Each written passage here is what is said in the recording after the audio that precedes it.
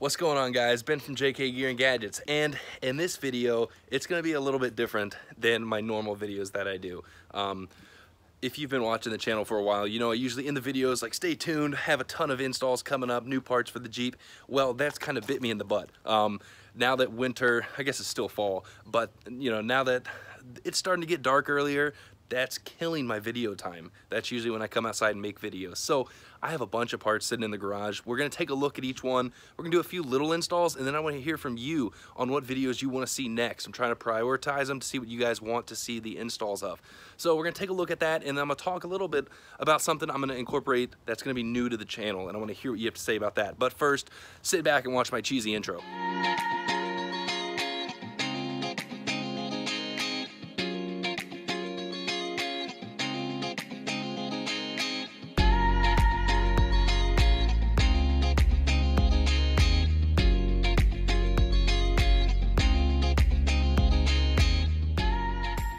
So, welcome back, and hopefully you can see something new on the Jeep. Sadly, they are not that easy to install, and it is a process. And if you don't know what I'm talking about, it's these beautiful rocker guards. I love how they look. I love the extra added protection, and they are from Barnes 4-wheel drive. I've been really meaning to get these on and do a nice install video. I want this install video, you know, I want to be able to take my time, because this is something we're gonna have to drill into the body. We're gonna have to put the nutserts in, and you know, I know this is something people really aren't comfortable with doing. So these have been in my garage for about a month and a half now, and I've been trying not to spill the beans because I think that just looks sick. At first I was thinking of you know, get them color matched, painted red to the Jeep, but I think black actually makes it, you know, look really badass. So those are from Barnes 4-wheel drive. I got them about the same time, a little bit after I did the rock rails, and you know, kind of biting myself in the butt now because I have to take the rock rails off to put these on. So I should have done those first, but those will be on there soon. Actually, right now they're just kind of, I just set them there. They're not, you know, they're not on there. I'm not gonna be able to get to that today, but that is one thing that I'm looking forward to putting on the Jeep. Number two is, let's see, what should we do for number two? Rope guard, and I might put that on in this video. So if you watched my video talking about the Ultra Hook that we put on the front of the Jeep, one of my daughters actually lost, she grabbed the bag of the little nutsert, or the rivets you hammer in. So I called up Factor 55, and they sent me another batch of those. So let's go ahead and get this rope guard on so it's out of the way. It's gonna look pretty cool. So let's pull the Ultra Hook over here to the table, hammer these in real quick.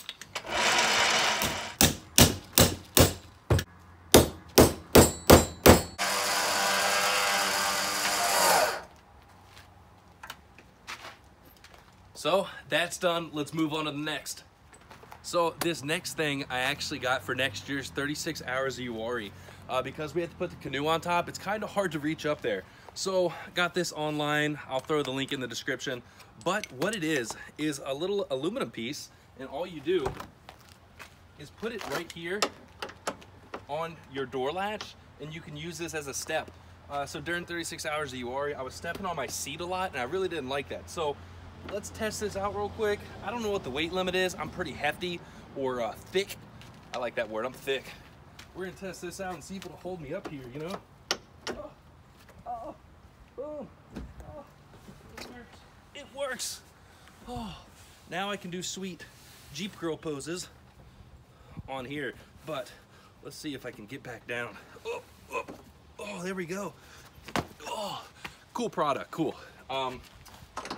And I'll probably just throw this right here in my center console. So for you guys that like big into the overland scene, that'd be probably pretty cool to have if you have a roof rack or anything else and you need to get up there a lot. So that's neat, pretty cheap. Definitely didn't really deserve its own video because that'd be the video. Next thing. Okay, so that one was a little bit lame, I'll admit. Let's move up to something beefier and even cooler. So as you guys know, long time ago I picked up the Super Duty 60 out of our Super Duty, and I also got the rear axle, and my plans were to put those 1-tons on the Jeep. Now I was gonna do that, but I think I'm gonna do it this winter. I want to make a step by step exactly how to put a set of junkyard axles under your JK. So stay tuned for that. I know a lot of people have been waiting for that. And trust me, I have too, because I want to be able to romp on these 40s and not having to worry, you know, about breaking my 44. So this winter, as you can tell, we are going to get the Super Duty 60 for the front, and I decided not to go with the Sterling rear that's also under the you know, the Fords, just because there is a gas tank clearance. I'm pretty sure on mine I could make it work, but there's a lot of scenarios where it's going to hit the gas tank. You have to go with the aftermarket gas tank, blah blah blah. Ends up being a lot more money than it's worth. So the more common route is to go with a 14 bolt. So this has been in my my Cherokee for a week now because it's too heavy to get out by myself, and Cassie won't help me get it out. So I need a buddy to come over here. This is like 600 pounds, but this will be a lot better for the swap. So this is a 14 bolt rear found in, you know, the 2500s, the you know, the Chevys. You want to get it from 1999 to 2006, you know, ribbed casting, all that stuff. This thing is going to be beefy and great axle for the rear. I'll probably do a little shave kit because those do offer horrible ground clearance. So between that and the Super Duty 60 that we have in here, axles are set up, good to go. We'll have to get the swap kits, gears, lockers, bunch of stuff, and that will be, you know, hopefully this winter. Start looking out for those videos, step by step, exactly how to do it, and we're going to try to keep it budget friendly. I don't know why I'm walking back out here. There's nothing else in here. Let's go back in the garage and see what's next. Let's just do it right now. Boom. So, a few days ago, Artec Industries was doing a 50% off sale on stuff they are not any longer making. So, these are their DIY weld-on flares for the TJ LJ, and I'm gonna weld them on right there to my on the LJ, and I think the lines look really sick. Kind of hard to get it here in selfie mode, but these will be a video. Kind of sucks because they're no longer making them. So I was, you know, picked them up cheap, half off, and they're gonna look really good on the LJ. I was gonna go with the MCE flares for the rear, just like I have on the JK, but you know, 50% off those, definitely a good deal, and I think they'll look pretty cool. So we'll do a video on that soon, longer down the road, because we are still waiting on the tags from Alaska for this. It's been 4 weeks. I called them up the other day. I'm like, hey, what's up? They're like, oh, we haven't processed it yet. Give it a little longer. Oh my gosh, they're like, it could be another 2 to 4 weeks. I'm like, dude, I need to drive that. I don't even know if it really works. God, so still waiting on that. That's the only bad thing about registering out of state in Alaska is it takes forever. So let's check out what's next. Ooh, little package from GPCA. These are the same people we got the grab handles from. I talked about that in a video a long time ago. Cassie's still gonna do the video on the grab handles for the LJ, but these are for the hardtop. So what these actually do is replace the knobs for your hardtop. So instead of using a tool, they're simple hand knobs. So on mine, I actually have a set of these from Amazon. I got them before I knew about these GPCA ones, and these GPCA ones knock these out of the water. So the ones I have, oh, cute, you're so cute. Look how big those GPCA ones are. And that reminds me, I need to clean out my interior bad. So these little ones, they are better than the screws, but it's kind of hard to tighten those down because they're tiny. So these are a lot beefier, and it's gonna make removing your hardtop so much easier. So we got those. Excited to put those on and try them out. Definitely pretty cool option for you hardtop guys. I would recommend getting these. That way you don't have to worry about having a tool or, you know, a ratchet to take off your hardtop every time you want. So those will be going on soon. Haven't had the chance to do it. Up here, it's more, this box is for more of the LJ. It actually is exactly for the LJ, but is a trailhead off-road cowl intake. So I don't want to spoil this too much, but is an intake that draws air from the cowl. So it's gonna be cooler, denser, and almost, you know, similar to a snorkel, because it's gonna take, you know, it's gonna raise that intake up a few inches, less likely to suck in water. So that'll be a cool install. Have a discount code for you guys for this. This is for all the TJ, LJ guys. They even have one for the XJ as well. So stay tuned for that. Let's go over here to that shiny thing. So I've talked about this thing a couple video backs when I did my rear bumper, also from Barnes. One real quick thing to say is Barnes is starting to make a bunch of Jeep line parts, and they're Jeep line specific parts, like their bumpers, armor, all that stuff is gonna be a new name called 7-Slot Customs. They'll still have this on the website, but they're, you know, kind of expanding on social media from Barnes to their Jeep specific line of products to 7-Slot Customs. So, you know, I went with their rear Pritchett Canyon bumper. I ended up going with their rock sliders, and then they came out with this frame chop bumper. And I was like, man, it'd be nice to have a set that all flow together. So in the front, you can tell they have the dimple die cut out. It does have a smaller stinger, more of a bull bar. And I really like that because everybody is starting to throw stingers on their Jeep. And I was like, man, I wonder what it would look like to either not run a stinger or run a small bull bar. So this is a frame chop bumper. I'm gonna do a full install video on this, guys. One thing I really do like about it is that the winch is gonna be recessed. So it's gonna allow a little more airflow to go in. The one thing with the recessed winch is that this Xeon winch is huge. It's not gonna wanna fit in there with this grill that well. So there's two options: either get the relocation pack for this up here or cut the grill. I'm all about cutting the grill. I'm probably gonna cut the grill, but I will talk about how to do the relocation bracket if you want. But when I did, I need to cut the grill anyways. When I went wheeling with the 40s, it was rubbing right here on the grill, on the side.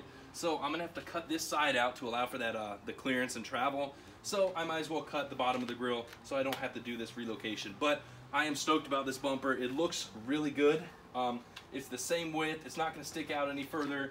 And honestly, this thing just looks sick and it's priced well. So that will be coming up soon. And I see another product right there. So the reason I'm going through all this, I'm not trying to brag, but you know, I'm definitely not. I mean, this is what I do on my channel, is I do product installs. I want to see what you guys want to see next. So go down to the comments, like, Ben, I really want to see how you put this on, or I really want to learn more about that. So let me know, and I will start prioritizing these installs. You know, time's crunching away, winter's coming, and I want to get as much of these done as possible, but I also want to make sure that you guys are seeing what you want to see. So let's put this up and let's talk about the next project. Next up, the Vector E-Dock. So I went ahead and just set it in here to show you guys what this is. A lot of you probably already know about this. This has been around for a long time, and I've never heard anything bad about it, nothing but great reviews. So this is simply going to install in here, a couple bolts in here. I'm going to take off this tray and put the factory one back on because I'm running the Rugged Ridge one. This thing has been good. I mean, you know, it's a little tray. It had the phone mount a couple of years ago. Sure, this thing was awesome, but now with the phones the size of tablets, this little guy doesn't work anymore, and it doesn't hold the GoPro or phone steady enough to get you know, some good footage. So with this guy, we can mount any 1-inch you know, clamps on here. So I can mount my GoPro, my phone, some radio mounts. I can finally mount this thing other than Velcro. And it's definitely something I need as a YouTuber. You know, I can set up a GoPro facing me, GoPro facing outside. I can set up my phone there to record. It's gonna do a lot of awesome, you know, mounting options, and honestly, it just looks sweet. So this will be an install coming up. I was gonna install this one today, but there are two different models of the Jeep. There's 2 screws under here. If yours only has 1, you have to take out the radio to get another screw in there. If you have 2, it's a very simple install process. Both of them extremely easy, but I didn't want to tear apart my my radio today because I need to tear it apart to fix that while I'm in there. So my climate control knob broke and it's stuck on heat, which is good. Not heat, but the blower forward and feet, which is great, but it sucks because I can't use my defroster anymore. Ugh, so that's gonna be a fun fix. Might make a video on that, not too sure. I'm gonna have to order the whole new cluster because you can't buy this, you know, just that one. The little knob broke in there, so that really sucks. But looking forward to this install. Cool product, pretty, you know, reasonably priced, and it's gonna allow for a lot of awesome, you know, mods for in there for storage. I'm trying to work on the interior. I'm also gonna do bed rug soon because my carpet is horrible. It smells gross. I'd rip it out. And of course, the if you watch the video I posted the other day, S-Tech switches doing great. Hasn't killed my battery yet, but I talked to the owner, Scott, and what he said is if you do want to run it so the power is always on, and if you don't want those lights to come on, you simply cut the blue wire up there and you can tap it in to your headlights So whenever your headlights are on and the Jeep is running, those lights will illuminate, but whenever you turn your Jeep off, the switches will still work, but the lights won't be on. So that's awesome to know. And that discount code, 20% off, using the code JKGG20 will be active for a long time. So I know a lot of you guys were asking about that. That code will stick around for a while, so check out their products. And if you need a switch pod, hit them up. Okay, so that's pretty much it for the JK. There's a few other things, but I really don't want to give those away yet. There's also some that Cassie are doing to the LJ, and I don't want to give those away yet either, because I know, you know, she has her own channel, and I'll let her do, you know, whatever installs and surprises she wants. But a few things I can talk about for the LJ is we're going to raise the rear 3/4 inch with some spring spacers, because I'm assuming the tire carrier and the armor, it's sagging down a little bit in the rear. So we're gonna put some small spacers in the rear to even that rake out. And then also the transfer case shift lever is really loose and sloppy. That's notorious on the TJs and LJs. So we're changing that out with a TerraFlex shift linkage. Got that over there, and that'll be a fun video. I don't know how much of that I can record because it's gonna be under the Jeep, but that's about it for upcoming mods. You know, I do have some stuff in the mail. I try to order a couple things a month, and over the summer I was able to knock out a ton of videos, but now it's just piling up. So right now, go down to the comment section, let me know what video you want to see next, and you know, hopefully I'll be able to get to all those very soon. But let's talk about something else that I want to start for the channel. Once or twice a month, I want to do a live video on a certain topic. I'm gonna sit down outside, grab a beer, and you know, maybe, you know, a Thursday night or Sunday evening, have a live feed with you guys asking questions about that topic. So for example, the first one could be axle upgrades, gear ratios, and you know, pretty much everything axle related. So I'd sit down here for however long it takes, going live, and you guys can ask away. I know in a lot of videos I get a ton of comments like, hey Ben, you know, I want to run 37s, these are axles I have, what do you recommend? It's really hard to sit there and you know, answer everybody's questions, because you have to wait for them to respond, wait for me to respond, and that's why I think a live video, you know, Q&A would be a great idea. You know, sit down, everybody ask their questions, and hopefully we could cover pretty much everything. And then of course that live video would be saved for the future so people can go back and watch it. You know, do that one week, a couple weeks later do one on steering or drive shafts, you know, anything tech related like that, where a group discussion or a live video would really help. So let me know what you think about that idea. If I do end up doing that, I will let you guys know a week in advance what the topic is going to be and what date I'm going live. So you can go ahead and write down your questions you'll have, and we'll do a great live discussion of that. So that's it for this video. Let me know what you want to see next. I have an idea of what I'm doing next, you know, just based on my work schedule and how much free time I'll have off.